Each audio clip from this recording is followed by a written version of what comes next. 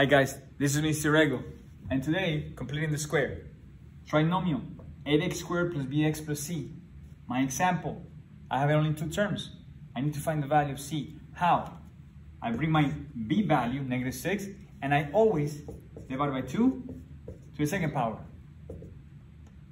-3 to the second power equals 9. And that's my c value, okay? What's next? I have to factor it. How do I factor?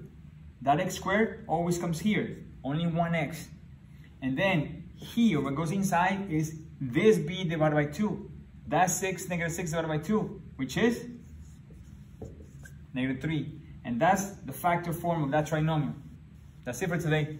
Take care.